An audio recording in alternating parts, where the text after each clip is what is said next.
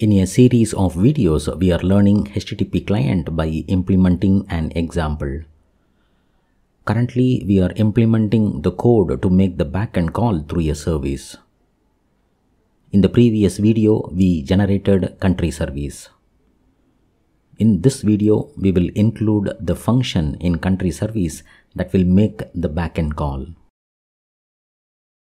After the constructor, I am including a function named list with no parameters.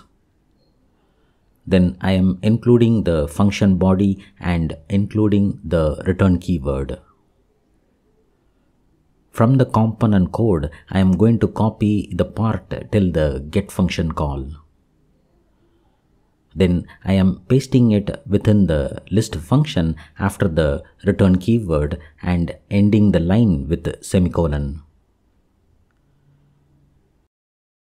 Now, whatever returned by the get function is what should be returned by the list function. If I hover over the get function, we can see its documentation. We can see that observable is what is returned by the get function. Based on this, I am including observable as a return type of list function and importing observable from RxJS.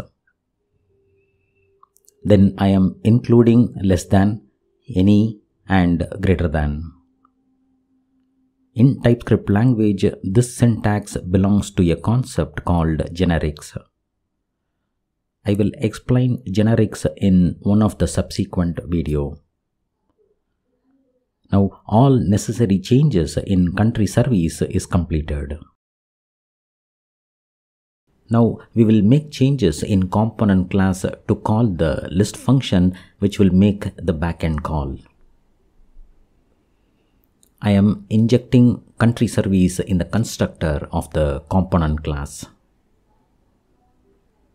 Then within the ng-oninit function, I am selecting http.getFunction part. This is the part that needs to use the list function from country service. I am clearing this and typing this.country service and calling the list function in country service. The changes to use country service is now completed. I am saving all the files. I have already launched the JSON server and Angular application.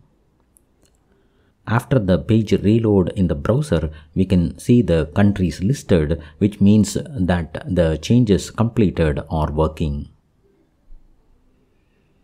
Let me summarize the changes to be done. In the country service, include the list function. In list component class, remove HTTP client and inject country service. Then in ng-oninit function, change this part of the code to use list function from country service. Ensure that you have launched the JSON server and Angular application. Check in browser if the countries are listed.